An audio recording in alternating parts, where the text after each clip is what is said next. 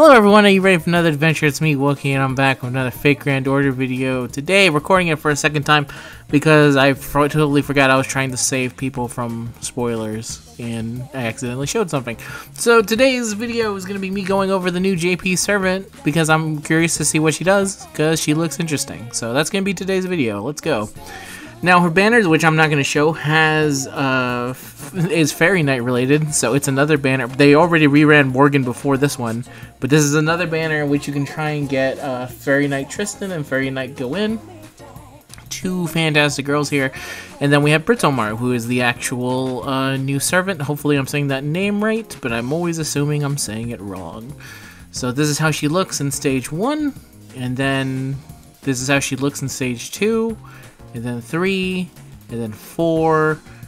This is the same artist that does Helena, and a lot of people were making the joke of like, this feels like, because if you did not know this, Helena, who is the, let me just show her real quick if you don't know who she is actually. Funny enough, I'm going to assume there's people that probably don't know who she is. There you go, Helena. Yeah, see, the same person, Matsuryu.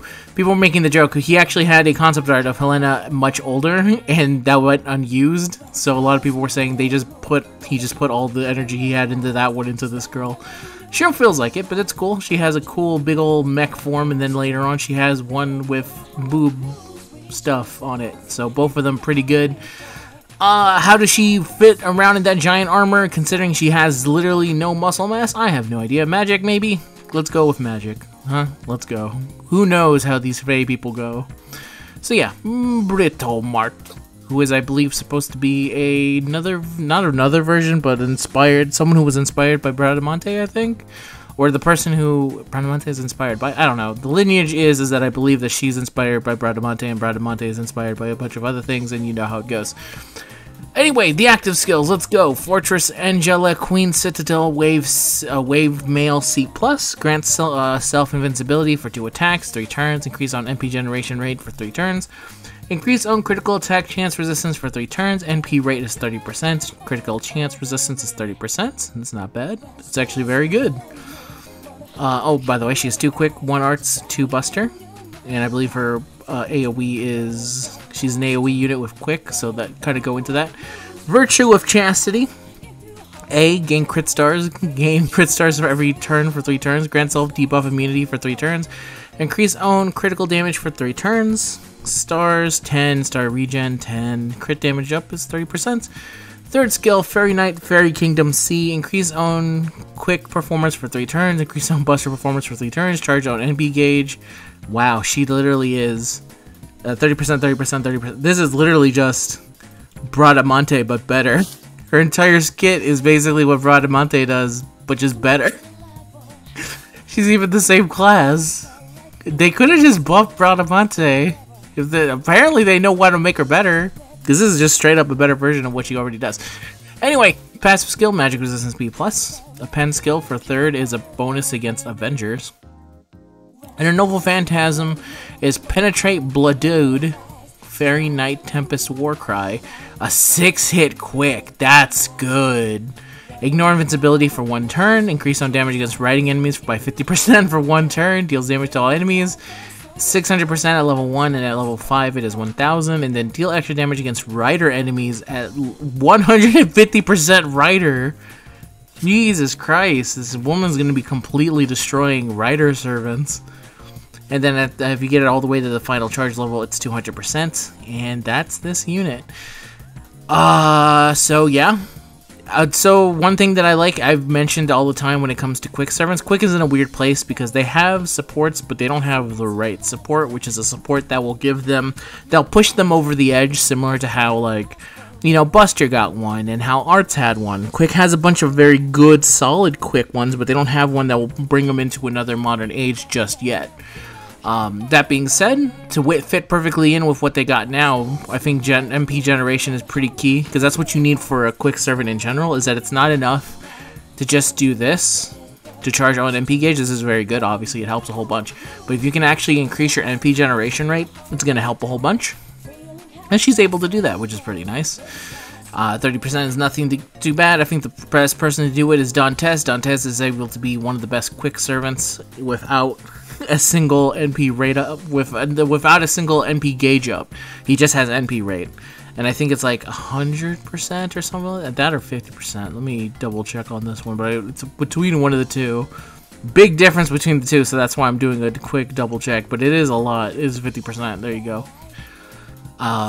So it's pretty important that quick servants have that, and she has that pretty built in. And then she also has a second skill in case there's a thing you want to use her in that would require you to actually deal damage with her regular cards, which occasionally that will happen. So it's nice that she's able to create stars like crazy and then also do a bunch of crit damage with it.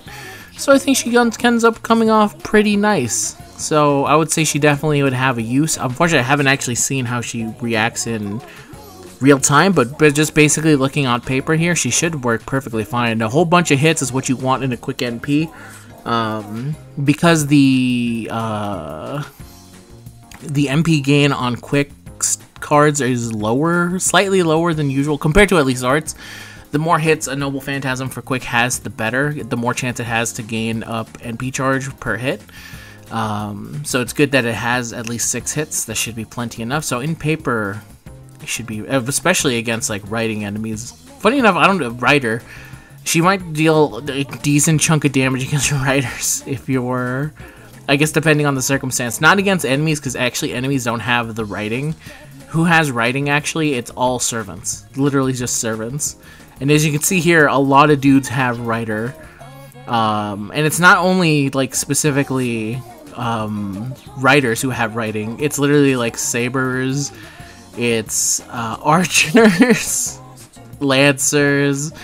I want to say there's even some who are assassins. Fucking Nero has one because she's a caster.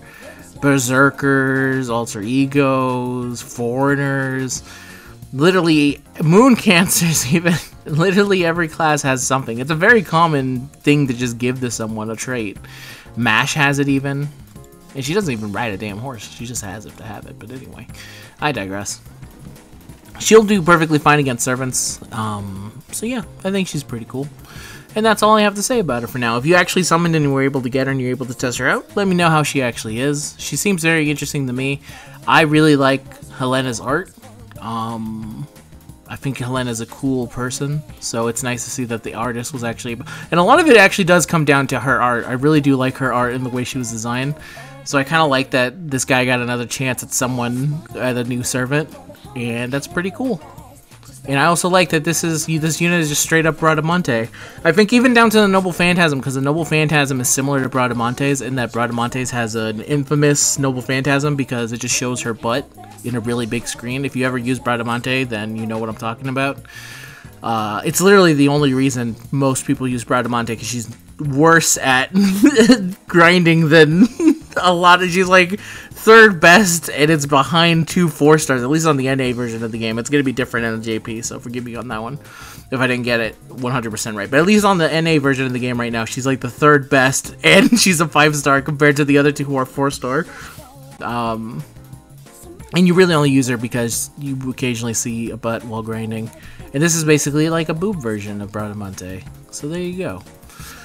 What more could you ask for, really, from Fate? It seems to have it all ways. So there you go. That's the end of this video. I have to figure out if I'm going to be summoning for her in 2 years. So I'll say right now, if you're on the JP version of the game, something to look out for. They did say that this is the last unit that they're showing for this year. I think that's the way it's kind of being implied, that this is going to be the last unit for the year that they're going to reveal. Lost Belt 7 is going to be in December, but they also aren't releasing a banner to go with Lost Belt 7 because they don't want people to get spoiled, which means it's going to be something big. I don't know what it's going to be, but it's obvious it's going to be huge. So I would say be on the lookout for that. If anyone is willing to say we're not showing it right now, you should immediately be afraid about what they're going to show. Just in general. That's never a good sign when Fgo, that makes all its money, usually right when a banner comes out for a Lost Belt, because that's when they make their most money, is saying we're not releasing it right now. we're gonna hold off on it during December, during Christmas. That's crazy. That's enough to make your ears go up and go, what the hell are you showing?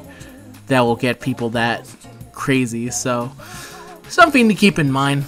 So probably for to them, Britomart is probably some kind of, you know, trap to steal your Saint Quartz. But hey, if you end up getting her, then it's all worth it in the end, I'd say. So yeah, anyway, best of luck to you if you do end up summoning. I'll think about it in 2 years, how much I want to plan for it. This is going to be a very rough-ass year already, because I still have to factor in Summer Ibuki, and I'm still saving every single goddamn ticket I'm getting for her. It's a long process, but we'll see if what I have left over from that. That's the end of the video, everyone. Until next time, I'll see you guys in the next one. Peace out. Bye-bye.